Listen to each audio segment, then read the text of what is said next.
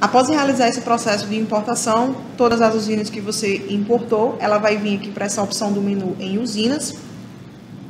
E elas vão ficar listadas aqui, certo? Independente do portal dela.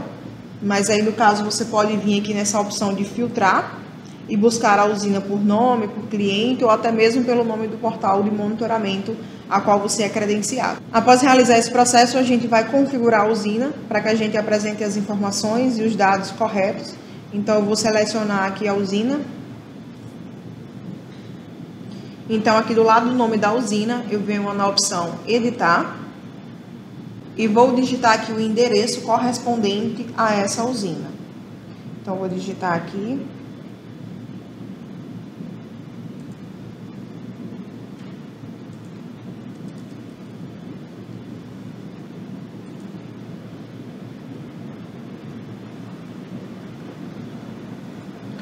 Quando você digita o endereço aqui na busca por um local, aqui no mapa embaixo, ele já vai apresentar para você a localidade dessa usina. É necessário que todas essas informações que iremos solicitar aqui nessa opção de editar, que elas estejam corretas de acordo com o cadastro do cliente. Então, através dessas informações de endereço, a gente vai dar a localidade geográfica na tela do dashboard, assim como também a gente vai pegar a situação climática dessa região. Após configurar todas essas informações da parte de endereço, iremos avançar a tela e aqui iremos cadastrar as informações da unidade. Uma vez que eu coloquei a região, a SolarZ ela vai listar aqui todas as concessionárias que compõem aquela região. Então, eu posso colocar uma denominação na minha usina, que é como eu prefiro chamá-la. Coloco o código da unidade consumidora, que de acordo com cada região e cada concessionária, essa nomenclatura muda, e aí eu posso vir aqui na interrogação e ela vai me mostrar qual é esse código na fatura do cliente. Então, eu vou colocar aqui um número qualquer, para a gente realizar o cadastro.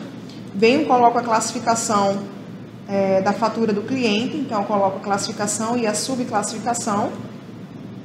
Avanço para a próxima página, e aqui eu vou colocar algumas informações da própria usina, certo? Então, aqui nessa opção, você pode cadastrar as informações da própria usina. Aqui eu tenho a opção de adicionar uma imagem. Então, eu posso vir aqui e selecionar a imagem dela própria.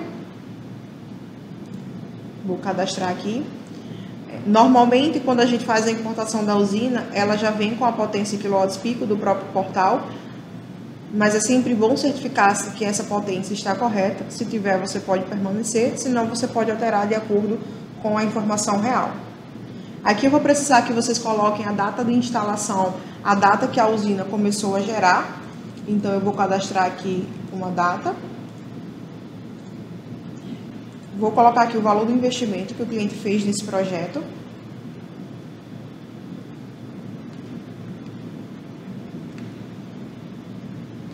A SolarZ ela vai levar em consideração nesse cálculo de desempenho a potência da usina e a região cadastrada, mas o ideal é que você deixe de acordo com o projeto do cliente, certo? Vou colocar aqui.